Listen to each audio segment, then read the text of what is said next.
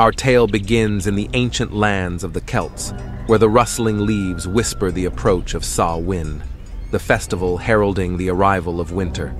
As the summer's warmth yields to autumn's chill, the Celts prepare for a celebration like no other. Celebrated from October 31st to November 1st, Samhain marks not just the end of harvest, but a fleeting moment where the veil between our world and the spirit realm thins, opening doors to the unknown. The Druid priests, the spiritual leaders, usher in the festival with a grand bonfire, a beacon for the spirits and a shield against the encroaching darkness. As the flames soar skywards, so does the villagers' hope for a protected winter.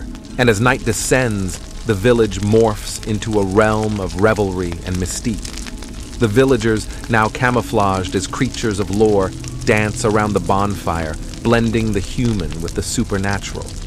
It's a night of feasts, tales, and ancestral honor, a night where the mystical Puka receives offerings, and the headless Lady Gwan roams with a black pig by her side, chasing night wanderers. The night is filled with tales of heroism and eerie myths. Stories of Fionn McCumhale facing the fire-breathing dweller Aelin echo through the night, binding the present with the ancient, the mortal with the divine. As dawn breaks, the villagers carry the embers from the communal bonfire to rekindle their home hearths, symbolically carrying the protective spirits with them until the next Samhain, where they'll again dance with the unknown. As the shadows lengthen, painting the village in shades of dusk, a mystical transformation is at play. The Celts believed on the eve of Samhain, the veil separating the world of the living from the realm of the dead grows thin, almost transparent. This was not a time of fear, but of reverence. A time where the finite meets the infinite, where whispers from the other world could reach the ears of the living, carrying messages from ancestors long gone. The ancient Celts revered this time, for it allowed a communion not just among the living, but with the spirits of the ancestors. The Aossi, also known as fairies, were believed to cross between realms, mingling with the mortals in a celebration transcending the earthly plane. The thin veil also bore the gift of foresight. The night of Samhain was considered most auspicious for delving into the mysteries of the future. Through quaint yet profound rituals, the villagers sought glimpses into what awaited them as the wheel of the year turned slowly towards winter. And as the night deepened, the villagers, with hearts filled with reverence, left offerings for the spirits, honoring the dead and the ancient traditions that tethered them to the mysteries beyond the veil. As the whispers of time carried the tales of Samhain through the ages, a new era dawned upon the Celtic lands. With the spread of Christianity, the spiritual tapestry of these ancient folks began to intertwine with the threads of a new faith. The Christian leaders, seeing an opportunity to blend the beloved pagan celebration with Christian ideology, began to reframe Samhain. In the 5th century, Pope Boniface shifted the celebration to May 13th, dedicating it to the honor of saints and martyrs. However, the essence of Samhain continued to echo through the hearts of the people, undeterred by the passage of time. By the 7th century, the Catholic Church embraced the enduring spirit of Samhain by establishing November 1st as All Saints' Day, a day to commemorate all saints of the Church. The eve of this holy day, October 31st, inherited the mystical charm of Samhain, now under a new guise, All Hallows Eve. As All Hallows Eve merged with the ancient traditions of Samhain, it carried forth the essence of celebrating the mysterious, albeit with a new Christian identity. The day before All Saints' Day became a bridge connecting the ancient pagan roots with the evolving Christian traditions. With time, the term All Hallows Eve was lovingly shortened to what we now call Halloween. And as the calendar pages flutter in the winds of time, the celebration evolved. But the ancient heart of Samhain continues to beat in the modern revelry of Halloween, a testament to the enduring bond between the old and the new. As the leaves of time turned, the mystical allure of Halloween sailed across the vast Atlantic with the Irish and Scottish immigrants seeking refuge on American shores. The 19th century witnessed a significant migration, especially during the Great Irish Famine in the 1840s, bringing along the beloved tradition of Halloween to the New World. Among the cherished traditions was the tale of Stingy Jack, a lore that birthed the carving of jack-o'-lanterns. The legend, intertwined with moral lessons, found a new home in the heart of American culture, resonating with the spirit of community and creativity. The tale of the jack-o'-lantern takes us back to the rustic villages of the British Isles. Here, the ancient tradition of carving ghastly faces into turnips and mangel wurzels was a cherished practice, especially as Samhain, the precursor to Halloween, neared. These eerie lanterns were not just a festive spectacle, but carried a deeper narrative rooted in the legends of the land. The name jack-o'-lantern springs from an old Irish myth about a cunning man nicknamed Stingy Jack. Legend has it, Stingy Jack tricked the devil and managed to escape the clutches of both heaven and hell. However, his cleverness came at a price.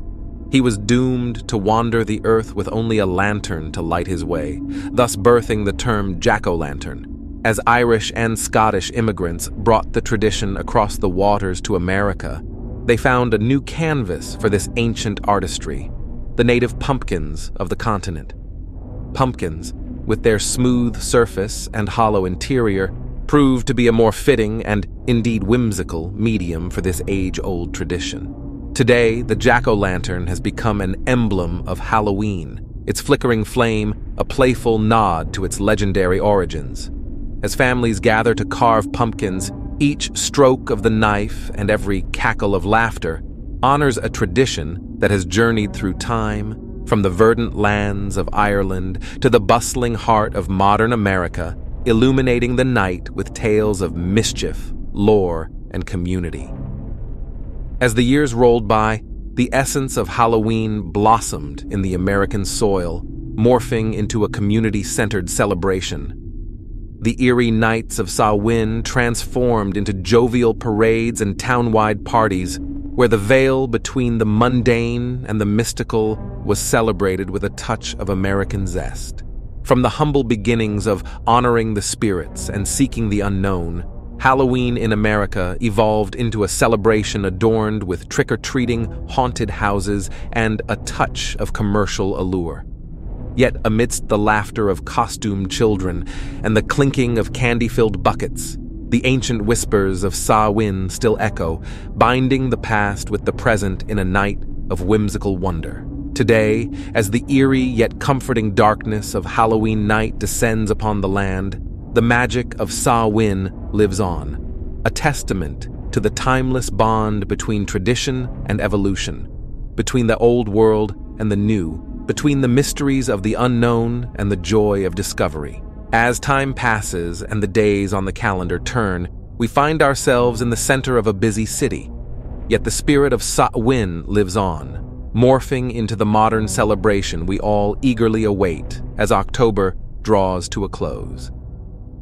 Today, Halloween stands as a confluence of cultures and traditions, a night where fantasy reigns, and every ghost, ghoul, and goblin comes to life. The once solemn commemoration has now blossomed into a night of playful frights and delightful scares.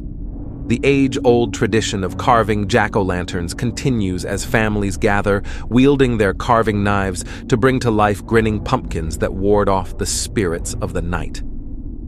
The streets come alive with the laughter and shrieks of costumed children as they go door to door, uttering the magical phrase, "trick or treat," a modern echo of the ancient tradition of guising. And as the night sky twinkles with stars, adults too partake in the revelry, donning disguises and reveling in the camaraderie that Halloween brings, a nod to the community celebrations of yore. Across the globe, the essence of Halloween has transcended borders, each culture adding its unique flavor to the celebration. Yet the core essence of honoring the unknown and reveling in the mystical remains untouched. Halloween's allure has crossed oceans, weaving its mystique into the fabric of many cultures. Let's embark on a global voyage to discover how different lands revel in the spooky spirit.